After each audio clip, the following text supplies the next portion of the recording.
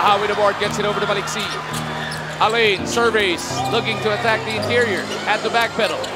Maliksi bounces it to Taha for the flush! Unselfish play in Tech's possession.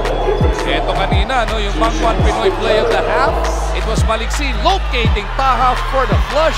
100% galing ng Pinoy mula sa Mangwan. Packed with sarap ng Pinoy. Is on him pagdating sa opensa. Ang ganda ng handoff pass niya. Kaya easy layup na yun. Breakout si RR this tournament, ano, para dito sa Barako Bull. He was playing behind all kinds of double effort on defense talagang kailangan gawin ng Barako Bull. On the defensive side, you miss. Kasama yung offense mo, pero you have to make stops. Yousef Taha extends this lead all the way up to 16 points. RR Garcia, sige, okay lang. Medyo nag-miss ka, pero keep you in the ball game. Antayin namin. Hanggang minute ka. Hindi niya, pag-shooter, kailangan patirahin mo na patirahin. Oh, Taha push shot. That's good. Quartet, kita mo, good defense. There's something great offense on the other side. Barako Bull looking for another stop, but Taha spins baseline. Bilis naman on. Bakit sir? Purefoods. At ito yung binabanggit mo kaninang namimiss nila, si John Mark Pingris. Kulang na kulang talaga sa energy level. I've mentioned that even when they were up by 7 points, they slowly lost that lead. Kulang yung energy dahil namimiss talaga si Ping. Hindi mo kailangan mag-tackle sa dugout dahil may mga bagay-bagay na kailangan mong pag-practicean inside the court. Pagdating naman dito sa kabila, Alaska, konting minuto na lang para sa kanila para mag-shooting. Mukhang napatagal ang usapan as Taha opens up the score. They're just very inspired to push their performance to get better even more. Alam mo, ang isa sa mga motivation nila, nanonood din si Boss MVP dito mismong live. At sabi nga nila, here's Taha again. Lobs it over to Maliksi. Quick pass back to Taha. Layup. It's good. A chance for a 3-point play. Malaki rin Maliksi. They're just playmaking. Helping each other out. Could have been an offensive foul right there. The hustle on that play. Apat ang kanilang hinahabol, pero out of standing its ground on defense. The pass goes to Taha. The short shot. Alam mo, parang kahit yun, pasok na yun, pero parang gusto pa lumabas ng ball. Goes back to Baroka. Baroka to Joe. Yousef gets it 4 seconds ago. What's he gonna do? Steps back, jumper. Off the glass! Another one of those!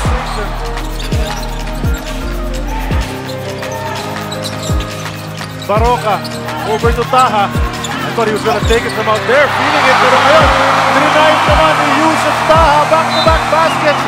So the last 4 plays on offense and defense, it's been Yousef Taha. Siya pa ba? Naku! Tournament, and what better way than to pick up the first victory for the elite at the expense of the 4P defending champion Purefoods. That would really be sweet. At sa hanga-halay na the rotation, Coach Kim Kon. Isa na 4th period, he's got 4 M's playing together along with Taha. But you can expect this in the groove. Talk about devastating defense para sa Purefoods star hotshots. Yousef Taha sending it away. Defensive stop.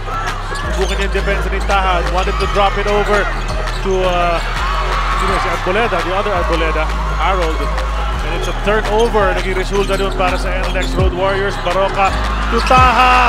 And he rewarded the big man guy. Going up there, 3-on-1. And you know, this was, I was gonna say this is a sure shot, pero nagbintis si Mark Pingris on the layup. Baroka, it's another miss. Taha finally gets a chance for a 3-point play. 25 free throw attempt for NLX, 99 for Purefoods star. Ito high sa T-by rebound, brought to us by Eagle Cement. High sa T-by. We have to get a good angle for those passes kasi hindi magkakaroon tayo ng steal.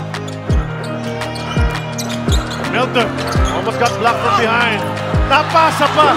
Presence of mind of both these guys. Running back down Sol. Out to JDV. 3-second shot clock. Over to Taha. The quick release. The soft shot mula sa big man. Nice shot there and good. Penetrate ang isang magaling na guardia ng San Miguel Fairfield. Kailangan mo rin humil.